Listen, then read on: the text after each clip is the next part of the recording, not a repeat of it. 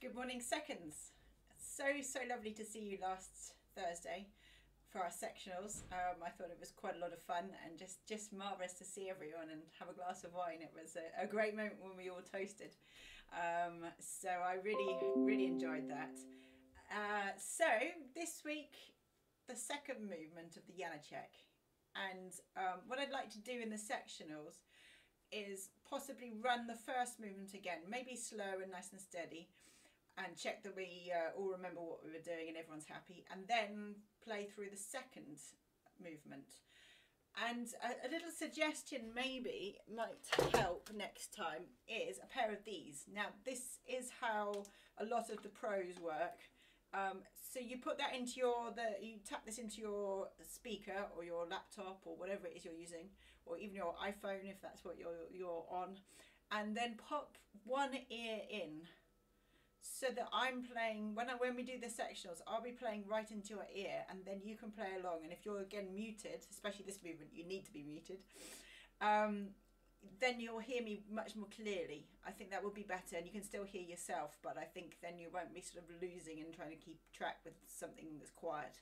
So let's try that. These generally, I mean, they come with every single mobile phone. There's generally a pair knocking around. I think I've got about 5, so I could post some to you if you need. But I just thought that might be an even better way to work with the sectionals. So the second movement. Now, the cellos have been entirely banished. So poor cellos, they get to sit and I guess enjoy our beautiful sound.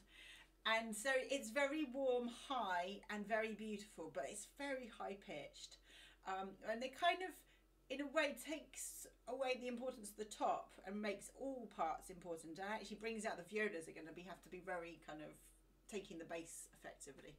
So what I thought I'd do, because there are repeats, it's very short, so we will do repeats. And then what I thought this time is I will play the under part, so the second part of the violins, second violins, so that you've got first the top line and then the bottom line, just because they're quite disparate, and I think each are equally important. In fact, sometimes the bottom line has a sudden moment that's really important. So here comes the first section. Put my mute on.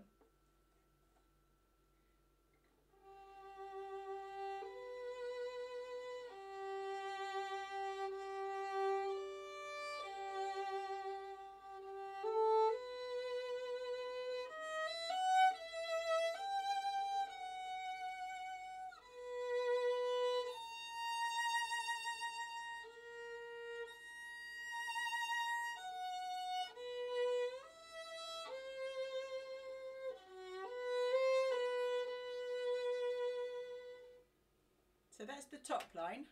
I'll now play the same part again, but I'll play the bottom line. And if you're playing the top line, you could play along and play your part, see if it fits.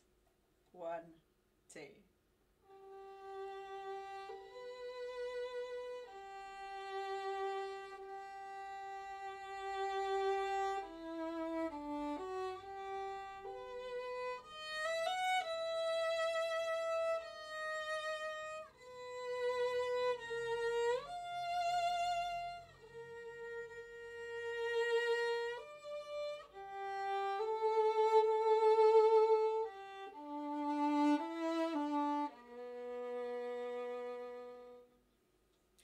So I think the whole mood is very still and ethereal and really very beautiful. And you've got lots of these bulges again, and really they are so important now, because otherwise it's just a very quiet piece that doesn't sort of say much.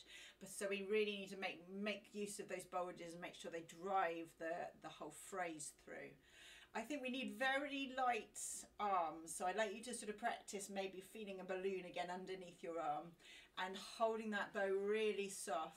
I was talking to the first, I saw a great thing about some tutor talking about your hand being an octopus, and I quite like that idea that you're an octopus here, and you could practice maybe having an octopus and then try your octopus while holding your bow. And one of the key things and one of the key issues is tension in the thumb. So if you can try and really get that soft and that little finger really soft, you're just cradling that bow and you've got your octopus going through the sea. And that will help here because we need this flowing sound. It's pianissimo to start with, but if you play it, we have the same problem. If you play pianissimo like this, it's never going to project. It doesn't sound very interesting, and it's not saying anything to me. So we need this light, airy, you're sort of drifting across the violin.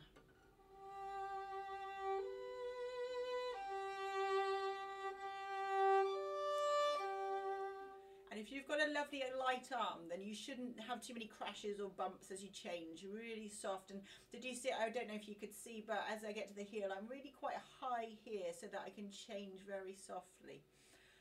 So I hope that the fingering is going to help. I wanted lots of vibrato, please, so it's that warm, lovely sound.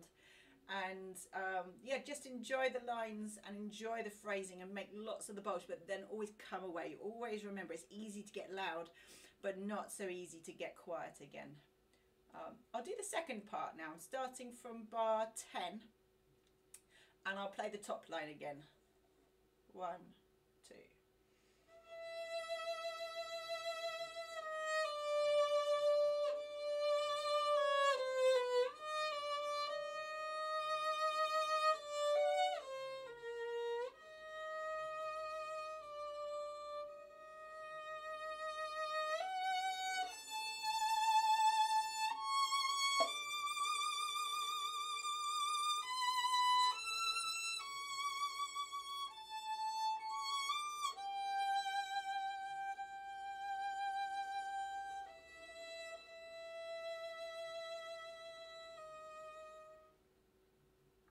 And then I'll play the same part again, so starting from bar 10, and now I'll play the under part.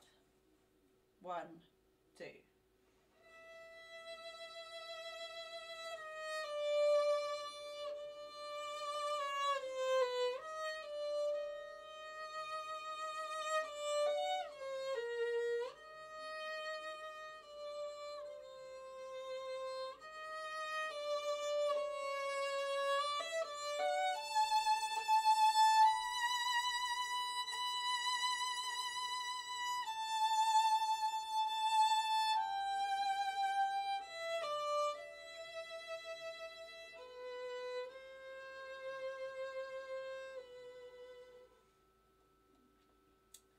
So again, lots and lots of bulges. This time we're heading towards a more dramatic moment. This is the sort of the crux of the piece, the high point of the piece. So I think at bar 10, a little warmer, a little more vibrato and a little more sound, and then bulge, and then we bulge a little more and a little more, and then we come right away. So bar 12, 13, 14, 15, bar 15, we're really starting from bottom. And it's pianissimo, pianissimo, and then we've got crescendo and accentuando, and we've got a crescendo hairpin underneath. So you can really go for it. So by 17, we're really flowing our arms and making those violins sing. Bear in mind, we're still muted, so it's not a massive sound, but it just needs to sound really warm and passionate at that point. I don't know if you noticed at bar 12, I really hardly did those portatos. They're really kind of soft and gentle. And then in the top line, bar 15, I've hooked in that little F sharp to help with the bowing, and then really ring through lots of vibrato as you go up high. I hope the fingering again is just sort of arching up by degrees, so you're not really going up too high, you're just staying around third position and just a little bit above. I've made a little mistake in bar 15 under part, sorry, my fault entirely. Here we go, I'll go from bar 15, pianissimo under part.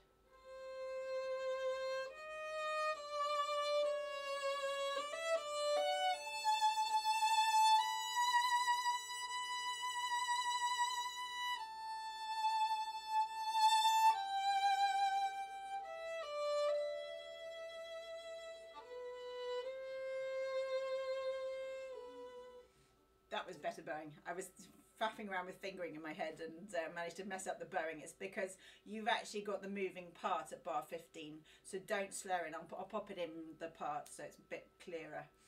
and each part is really, really equal and important. So really go for it and enjoy, and then come away. So by the first and second time bar, we are dying right away. So we're really very quiet again.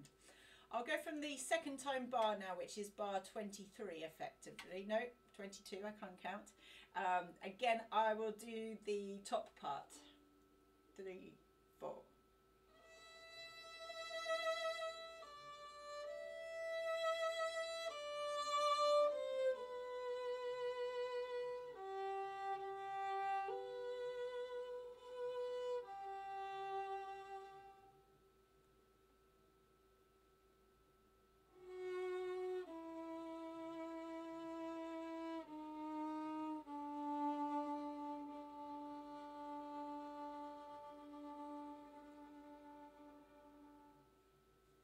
And you die away till either it goes into nothing or someone brings you off.